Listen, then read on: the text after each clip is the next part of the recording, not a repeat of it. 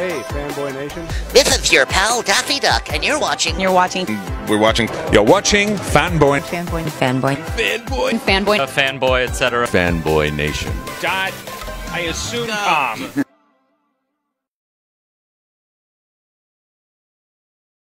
How you doing, RC?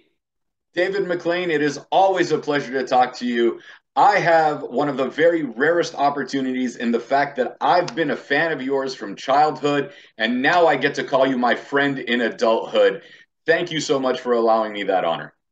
Yes, well, thank you. I enjoy seeing you at the live WOW matches. It's fun coming to the WOW matches, LA Comic-Con, San Diego Comic-Con.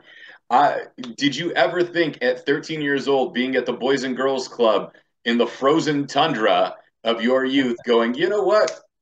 There's not enough women's wrestling. Let's put on an entire women's promotion with the gorgeous ladies of wrestling of Glow that eventually became the natural progression of what we call WOW Women of Wrestling.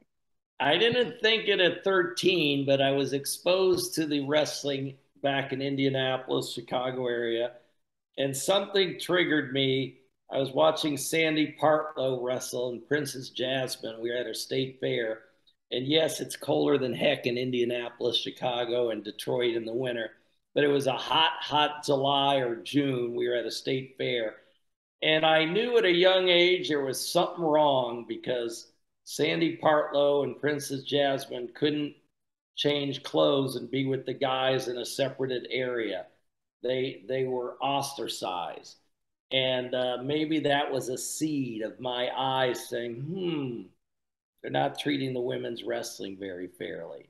And I never thought of Glow, though, until I hit my 20s. And Glow was a 10. It was a great, great event. It'd be on today if it didn't break up. The band broke up. The Beatles broke up too early. And so I always had an itching to get back into women's wrestling and do it correctly. And we started it in 2000 and got hammered by 9/11 when the ad market went down. And because Jeanie Buss had come and seen a live WOW show, she knew it was special, just like you come and see it, RC. So at that point, she said, we got to bring this back when the timing is right. And we brought it back. We got on AXS TV. We found a home that was able to showcase what we want to have WOW become. And of course, when AXS was sold and it had new owners, we weren't in the picture. And we were fortunate enough to find Paramount. And now the vision that has been, as you say, because you're a fan of Glow for some 30-some years, is going to take place because the platform is established to showcase women's wrestling properly.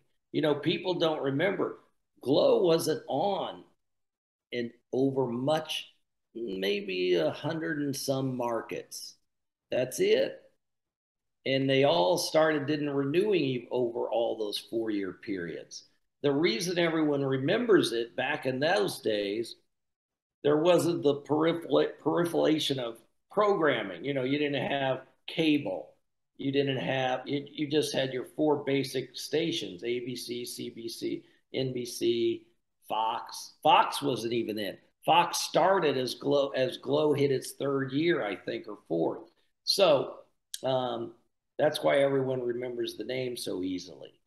But the natural progression is WOW, and we are talking about WOW because WOW is today. That's right. Thanks for looping it back into that. But even then, when WOW started in 2000, it was only like 101 markets. So this is the first time in history that women's wrestling is going to be seen nationwide. That's pretty special. It's absolutely phenomenal. I commend you for all the hard work that you've done and the perseverance that you've gone through. And Jeanie Buss being a part of this, I mean, she knows what she's talking about. She does own the Lakers. Yes, she does. This is her side hustle, if you will.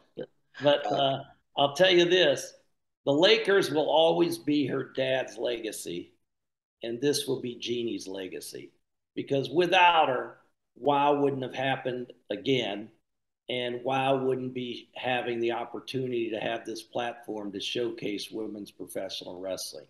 And that's a fact, because all the other wrestling promotions could have done it in 5 seconds, and they could have done it correctly, and they chose not to. And we have an opportunity to differentiate ourselves in the marketplace and hopefully do it right. You've been one of those fans. They've been screaming for over 6 years to bring us more women's wrestling, better women's wrestling, and showcase it. And we're just the benefactors of all that fan enthusiasm to deliver it now. And now you have some incredible talent. Candy Crush, I believe, is going to be the breakout star this season. Lana Starr's new faction with Penelope Pink and Vicky McCoy. And then Miami Sweet Heat, just that faction alone is phenomenal. The Beast is returning, and she's incredible. You're able to keep it family friendly without over sexualizing the women and objectifying them, and I think that's going to be really appreciated by the fans. Well, I agree with you full heartedly. It's just like if you like hockey, you don't need fighting in hockey. If you like women's wrestling, you don't need to degrade the women to present it. You should lift them up, and that's what we do. And I think you hit it perfectly. We're going to deliver it the right way. And you've been to the live matches and you've seen our fan base. And even though it's only limited to LA at this time, the amount of parents that are bringing their kids to see WOW, the amount of young women between 7 and 14 that are in the front rows cheering on their favorite WOW superheroes is totally unique to today's current wrestling. The other big ones don't have that audience, that grassroots pull to those young kids that we do. And I remember Jungle Girl's young son at the time coming to the ring and sitting ringside, and now he's almost an adult, and he still comes and supports his mom. Yes, and the fans will be introduced to Americana, whose son Levi also attends the matches to watch his mom. It's very proud moment when you get to see his shining face, watch his mom in there battling. And I think he's 3 or 4 years old. We saw him with Steffi Slay's mom for a little while, who also works for WOW. Yes, but he's 6. I'm hesitating. I thought he was 10 because he's so mature and well behaved. And it's somebody else's son that I was thinking of. See, there's so many kids running around the WOW events, you don't know. Yeah, I'm thrilled that you found this spot with CBS and Paramount, and that it's finally given the credit 35 plus years after it's well deserved for you to realize that women have their spotlight, and the emotion that is given to them. And the Heavy Metal Sisters, a name that's been revitalized after 35 years. Americana, a name that's been revitalized after 35 years. Randy Rara, after 20 years, the name has been revitalized. It shows that not only do the names have longevity, but the personas do as well. Well, you mentioned that, and the uniqueness is the individuals participate in, let's pick a name that personifies who you are. Keita Rush, of course, her name comes because she holds the 440 record in college. Miami Sweet Heat, whom you mentioned, the Carlson twins. They are from Nebraska. They love the Midwest, but they traveled to Florida, fell in love with the nightlife of Miami, and I became Miami Sweet Heat. Jungle Girl, of course, from her background in the Amazon with her parents. And so Candy Crush and her background being a great boxer. So everyone that has a character name is really who they are in WOW. And I think that's unique and special also.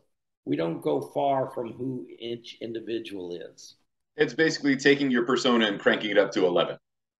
Yes, some might say 12, but yes, you're right. Let's go 15 by the end of the season. All right, we might do that. people always ask me what's David McLane like, and two things I always tell them is, as a person, David McLane is a wonderful person because he's always been kind to everybody, the fans, myself, and everyone that ever meets him. And secondly, if I ever need an acronym or financial advice, David McLane is the person I need to contact, because there was always a joke that you were cheap hanging out in the phone booth as your office. But I know that you are able to be a financial wizard when need be. Well, I don't know about wizard. Some might really differ if they see some of the money I've wasted with bad decisions. But thank you for that. But that phone booth scene and today it came about out of being a true acronym of who I am. I watch the pennies well, and I don't want to overspend where not necessary. At this point, would an updated joke of that be the brick cell phone from 1987? Since there are no more phone booths. There are no more phone booths, but I cannot mention publicly where we stay in LA. But there is a phone booth in that hotel, and they've been dying for me to get in it and do a throwback to me in a phone booth. That would definitely be fun for a Halloween episode. Hey, pretty good idea. you know, you've come up with such a wonderful array of characters and finding them, and then Selena Majors, who was also known as Bambi, being one of your head trainers, who's absolutely incredible and one of the sweetest ladies there ever is. It's that Southern charm that's there, because I know she can get down and dirty, but she's still a very nice lady. Take us through that relationship with Selena and how she became involved with WOW and the head trainer. Selena's the creative force behind WOW. I listen to her more than anyone. And she's the guiding light. We met after Glow, and I left Glow along with 28 or so, many of the wrestlers that participated in it. And I was scrambling to put together a tour nationwide, which was named POW, for Powerful Women of Wrestling Tour. She was on the bus, and that thing was a fast lesson in disaster. But we were going from one city to the other one night, and I sat next to her, and I met her through Vern Gagne, and I think she was only 18 years old. And I said, "What's your dream for wrestling? Why are you in it?" And she said, "I want to see women's wrestling, be like the men's wrestling. I want us to be as big as Arn Anderson and the Four Horsemen, et cetera, et cetera."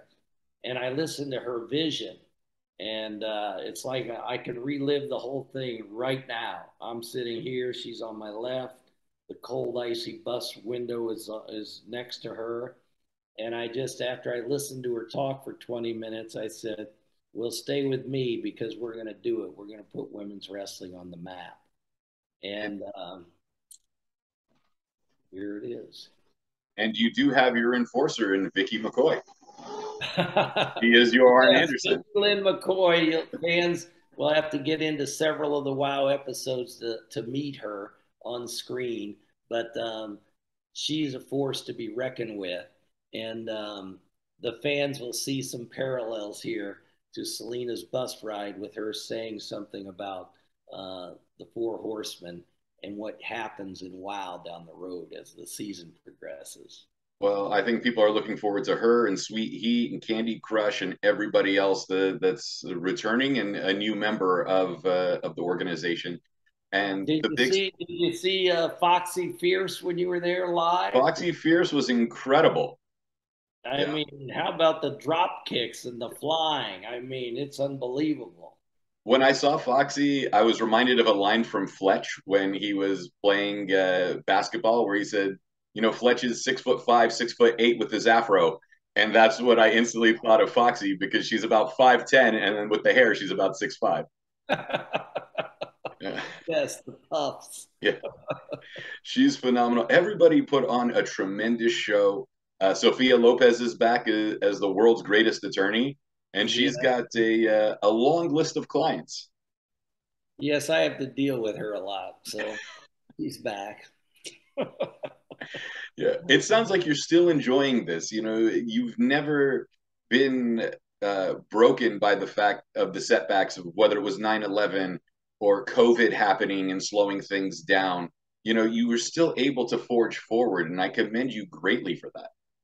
Thank you. People mention that all the time. I think I'm the luckiest guy in the world. I just had a vision and I've stayed with it because I believe in it and I'm passionate about it. And I mentioned Jeanie Buss is my partner. No one's more passionate about WOW than her, also. And we're both very passionate and persistent individuals. So, um, WOW as the brand for you, the fans, is in good hands because it has two owners that love it, and they're both friends, and we're going to take care of it and provide it its stewardship, if you will. So it's a successful brand that lasts way beyond our years. That's the goal, and we're lucky. We're lucky. I don't look at 9/11 and the syndication market died and I couldn't afford to keep the show going and all these hurdles and AXS TV being sold. I don't look at them as hurdles that were negatives. I just look at them as events that occurred, and we just stayed the course. And I never looked at it like, God, is that going to take 30 some years to make it? Because we haven't made it yet, in my opinion. We still got a lot to do. We're the little new kid on the block that's offering the wrestling fans and the combat fans something that's unique, a different outlet for wrestling, and we just hope that they like it. Well, for them to catch up, they can go to the CW Seed and Pluto TV to watch classic matches of WOW. Good point, RC. You're right. That's right. A little taste before they see the brand new 52-week episodes. So it's going to be 52 weeks. It's going to be a continuous year-round evolution. Just in that, RC, just in that, that's never been done for women's professional wrestling. Glow is only 26 weeks. WOW on AXS, as I said, over the period of seasons equaled 32 episodes. But it was never said, let's do more than 12 at a time, 8 at a time. It was treated like a regular television show in terms of its components. Paramount is the one that saw the vision of Jeanie Buss, saying this could be a long-term sports league, a franchise, if you will. And if we get into it, let's not just dip our toes. And that's the benefit that WOW was in all these, as you said, hurdles or steps that we were proving along the way. Now we've got that platform. So fans, if you don't watch, don't blame anybody. You got to get behind the program now. I'm calling out you, the fans of women's professional wrestling. Watch the programming, tell your friends, do all that social stuff that builds the audience, and let's make it happen. And RC, you're one of the champions. From day one that I met you, you've been raising the flag on what we've been trying to do. So thank you, thank you, thank you. And thank you for having me. That's more it's my thanks and appreciation to you for allowing me in. No, I want to make you proud, and as well as all your listeners and fans of what you do, and wrestling fans. But guys, we got the platform now. We got to make it happen. You got to watch it, talk about it, brag about it. You got to expand the viewership. So we need your help to make WOW the success that it should be. Well, WOW does premiere on September 17th, and there are more tapings coming September 21st, 22nd, and 23rd at the Belasco Theater. The brand new belts are absolutely gorgeous. Once we get the new year established and WOW off and running with CBS and the affiliates, people want you to do the phone booth shtick as a reminder. Would there be a revitalization of a version of the Glow crown, kind of like a Queen of the Ring for a WOW crown?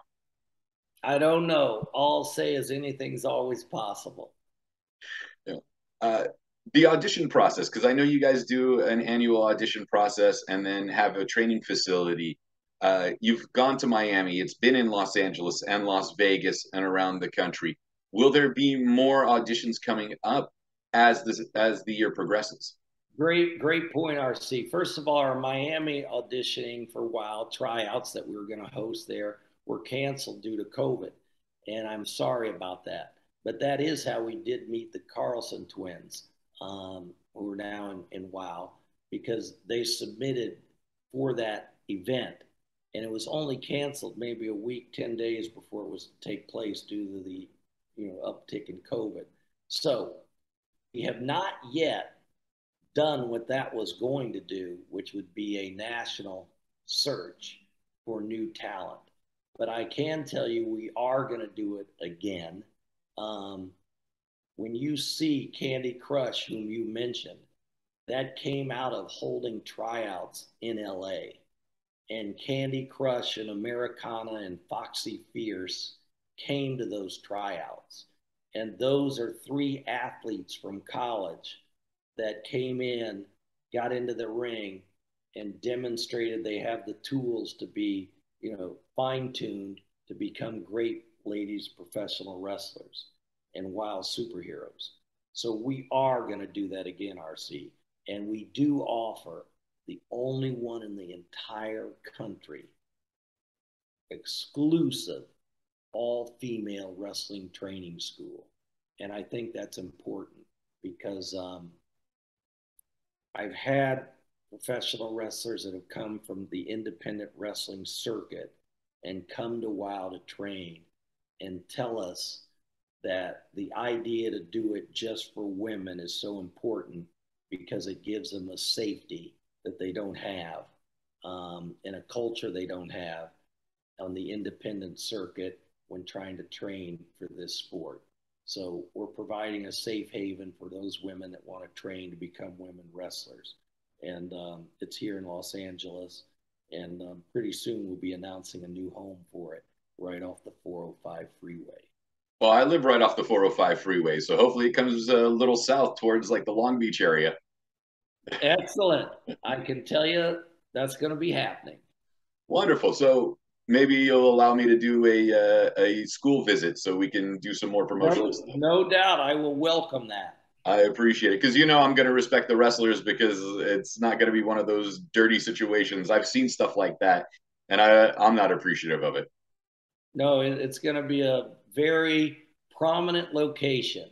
The deal's already done. I just can't announce it yet. Well, we'll wait till halfway through the season, and hopefully that'll be our Christmas gift is finding out when we can go. All right, fantastic. Yeah. David, remind everybody about, not only the website and the social media stuff, but again, the 17th is where we can begin watching WOW. After the episode is aired, would it also be moved to the CW Seed and then eventually Pluto TV? Or is it well, first off, we're doing live events now. As we move into the second season, they'll be closer to the premieres, but we wanted to do them early now. So those programs are being put together now. They debut nationwide Saturday, September 17th. Saturday, September 17th, WOW, women wrestling debuts nationally, in the landscape of professional wrestling changes forever on that date. So that's the number one thing to put on your calendar.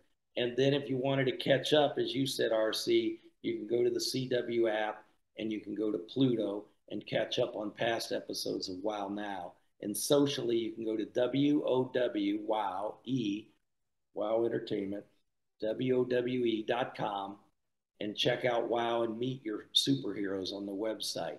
And very soon they'll have up there, it's not up yet, some spot in there to put in a zip code, and you can find out in the local listings of where WOW is airing in your area.